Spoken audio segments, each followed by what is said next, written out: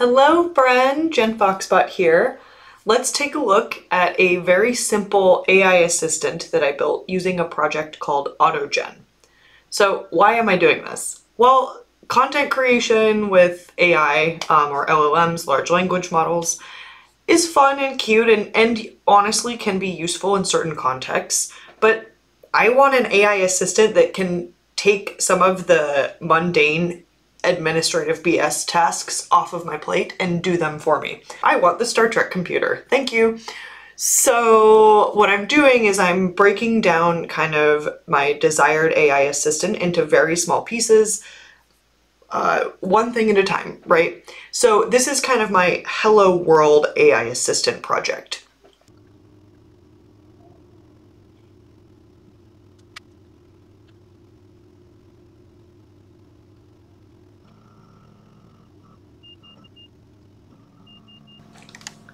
There we go! Okay, all right, so,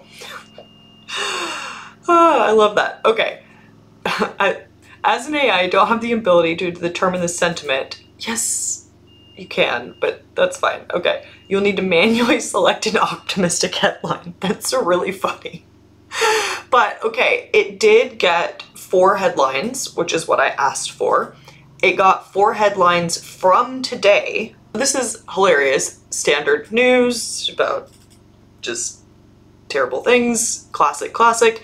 So often why I like science news. I'm very aware of what's going on in the world, and also it's a lot all the time, and so I try to just keep it to small snippets and focus on the things that I can have an impact in, or things that, you know, impact me that I need to be aware of, versus like all of the terrible news from the entire global 8 billion humans. It's also why I like science news. Anyway, news rant. But very cool. Okay, so it got today's date and it was able to pull headlines from today, which is super useful. I also would want to, you know, work on that as well. But for a first pass, this is amazing. And I also am just mind blown that you can do this in so few lines of code. I mean, okay, but to be fair, the AI under the hood is very complicated. So this is really just a wrapper around the AI to get it to do more specific things.